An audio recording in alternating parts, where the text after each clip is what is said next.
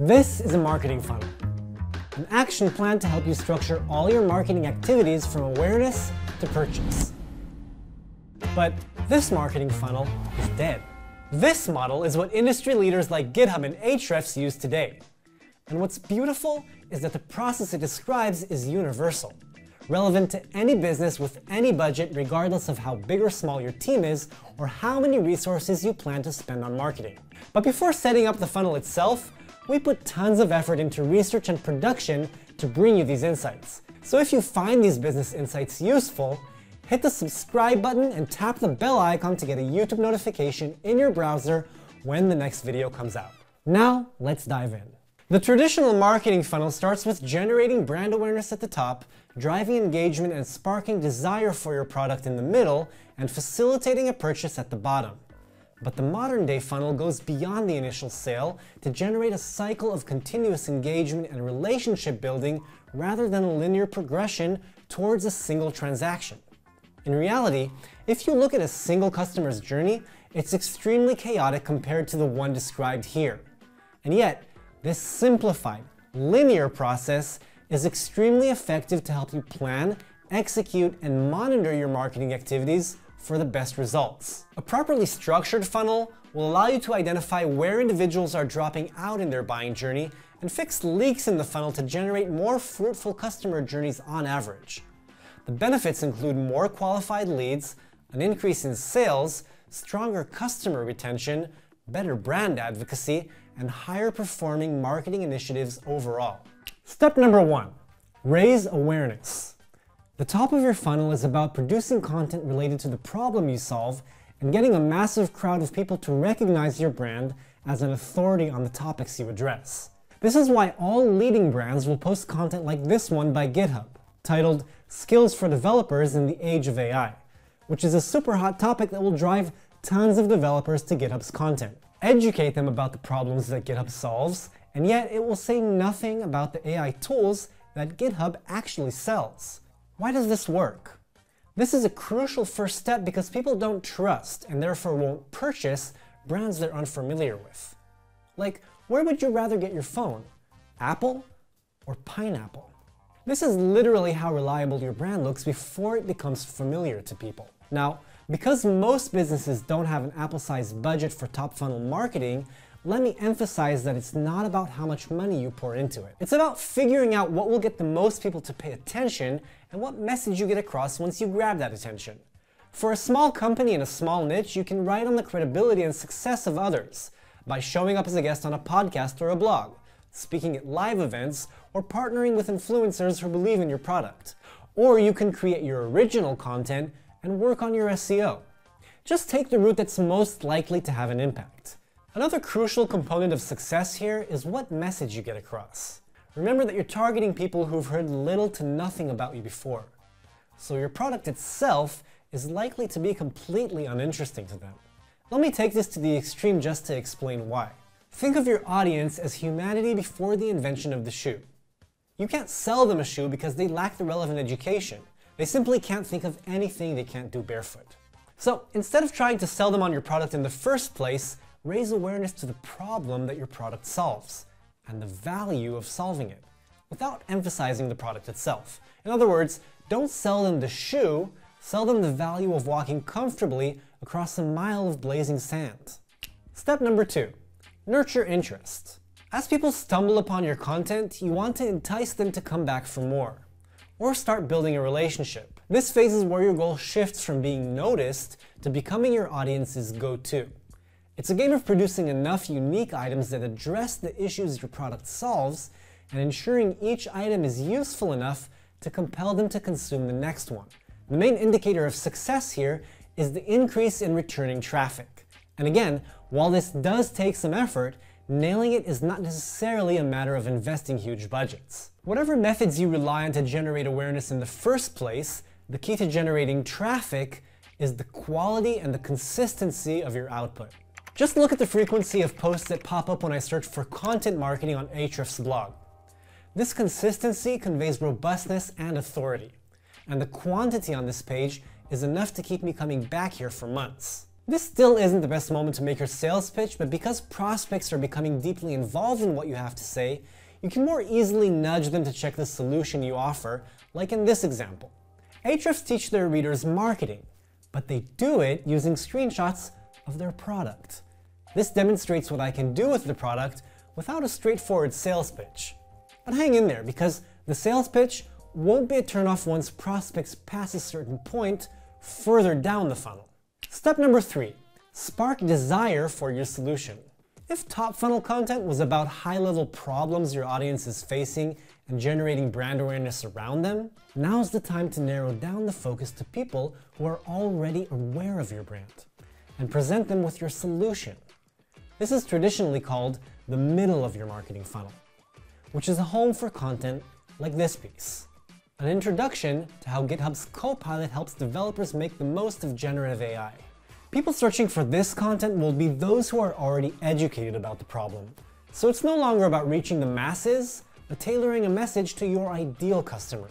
And what makes these examples so compelling is the detail of how the solution perpetuates customer success. This is a classic example of a bridge to step 4, facilitating a purchase. This Google Ads email is laser focused on getting people to use the product. The Power Copy and CTA are consistently focused on creating an ad, there's a how-to list in the middle, and the social proof at the bottom depicts the benefits of following through. However, because people reaching this stage are already educated, they will also be checking your competitors' content. At this point in their journey, your leads need to compare, so make it easy for them by highlighting your advantages. At times, this can be achieved by being quite direct, lining up your features against your biggest competitors. Your mid-funnel content is about glorifying your product's impact, not about selling it yet. However, your sales pitch could be waiting just one click away under a CTA button. Other marketing activities for this stage include landing pages, product videos, feature announcements, product demos, your pricing page, and the checkout through which the purchase is made. And even though your leads have come all this way, over 99% of them still won't make a purchase, making it extremely important to apply high-converting practices like the one I've listed in this pricing page video. The biggest mistake product makers make in this phase is basically explaining too much about what the product does, when users really want to know what they can do using the product. Google Ads, for example, doesn't describe how the ads work. Instead, it focuses on how the product is used and what it can be used for. Remember that for your customers, purchasing is just a milestone on the way to something else they want to achieve. This is why your sales pitch is so much better when focusing on your customer's success. And the next stage is exactly about this, unlocking their long-term buying potential by focusing on their needs. Step number 5, encourage adoption. Let's say your customers purchase your product. That still doesn't mean they're going to use it. A fun story here. AppSumo, a website that offers time-limited discounts and lifetime deals on trending software products, is tremendously successful in generating sales. But the problem is, buyers will purchase thinking it's a bargain and never install the software. Other customers will abandon your product due to poor first-time user experience, lack of onboarding support, or because it doesn't meet the expectations drawn from your marketing materials. It's practically impossible to satisfy all customers, but when one of them ditches your product, it's crucial to find out why so you can patch the leaks in your funnel, or send them an email like this one. This is why triggering an automated deactivation feedback request like this one is so useful in software products. Given that these are customers who've already gone through the trouble of buying your product, if you don't catch them now, the lost opportunity is huge, just as it is in the next step of the journey. Step number 6, cultivate loyalty. This step is about helping consumers enjoy your product so they renew their subscriptions or come back to buy again. Failure to do this will reflect in what's called churn. The recommended goal for a SaaS product is to lose no more than 1 customer a year for every 20 you've acquired. But KBCM Technology Group surveyed 100 private SaaS companies in 2023, and the median annual gross dollar churn was as high as 12%. This is why Grammarly sends me these emails, gamifying my performance with productivity scores and comparisons. This kind of content is fun, and it gets users hooked on the benefits of a product over time. But most important at this stage is not the content you provide, The cardinal practices for user retention include highly devoted customer support and collecting user feedback.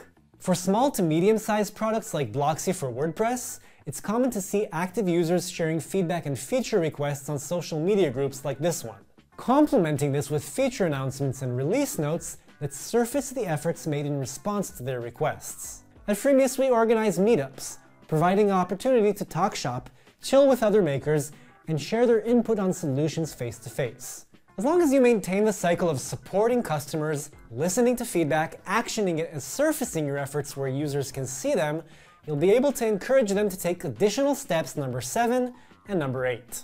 Step number 7 is about motivating expansion, encouraging satisfied customers to purchase additional products, buy add-ons, or upgrade their plan, based on the insight that people who've already purchased are far more likely to purchase again. Some upselling will occur spontaneously, but to optimize for this, you'll need to look into how your product is structured. One of your most important decisions is which deals you offer for what price. This practice dates back to fast food chain combo meals and cereal variety packs. In the software world, driving expansion is about offering fully functional low-tier plans that let you do nearly everything the product is designed to do, but put limits on certain features, allowing you to enjoy them until you hit the cap and need to upgrade. If you want some ideas on how to design this process, check out this video dedicated to conversion in freemium products. Another phase you can encourage customers to enter is step number 8, promoting advocacy and affiliation, encouraging customers to spread the word and help you reach more customers. Like expansion in the previous step, advocacy will occur spontaneously when customers love your product and recommend it to people with similar needs. But it can be intentionally promoted too. A common method, famously used by companies spanning from Tesla to Dropbox, is offering referral programs and programmatically discounting customers when their colleagues, family, and friends purchase your product using a referral code. Customers with social influence can become your affiliates, full-time marketers who will professionally promote your product for a share of every sale they help you make. This has been a huge boost for small-sized companies like Code Snippets, who invite, assign, and track their affiliate performance using the Freemius dashboard. When your most loyal customers become your advocates and affiliates, the marketing cycle is complete, leveraging them to drive more leads into the funnel. But we're not done yet. The real power of this activity structure is unleashed only when you track, measure, and analyze the data collected in each step. Every online content platform today includes dedicated tools that assist you in doing this. Google Analytics or Ahrefs will collect website demographics. Email campaigns will be tracked with tools like MailChimp or ActiveCampaign. Product use, sales, and affiliate performance insights are made available by monetization platforms like Freemius.